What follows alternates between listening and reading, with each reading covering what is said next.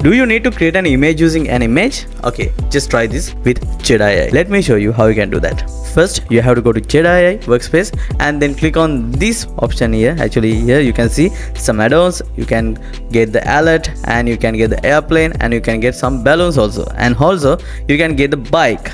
Now I'm going to place all the things as needed.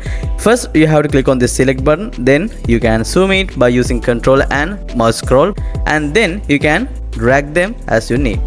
Now I'm going to place those balloons here, and I'm going to place the airplane here, and I'm going to place the bicycle here, and I'm going to delete this. And now I need a road. Okay, I need a road here. Now I'm going to use these tools here, and then I can draw something by using rectangle. This is kind of a road, but this is not a road. I just wanted to show you how you can do something. Okay, and I'm going to select this, and then I can drag this to this place.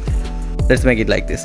Now the road is okay, and the bicycle is here, and balloons are going up, and airplane is in the sky. Okay, and now I'm going to select everything here, and then I'm going to click on this AI option. Now you can say realistic image or whatever you like. Okay, you can use any type of prompt as you need. However, I'm going to use realistic image here. Now you have to select R, and then you have to click on this GPT-4 Vision or Cloud Tree Haiku or whatever you got. And now I'm going to use with GPT-4 and generate button. Now wait until it comes. Now the Jeda is so fast. Wait. Wow, super cool, right? This is the bicycle, and these are the balloons, and this is the airplane. So now you can see we can generate an image using an image. I just had to place some images, that's all. By the way, now you can see the realistic level images using Jeda AI. Okay guys, here now I'm going to show you another trick, because just think you need to understand what this image is about. Okay, actually you can click on this one, and then you can go to this AI option here.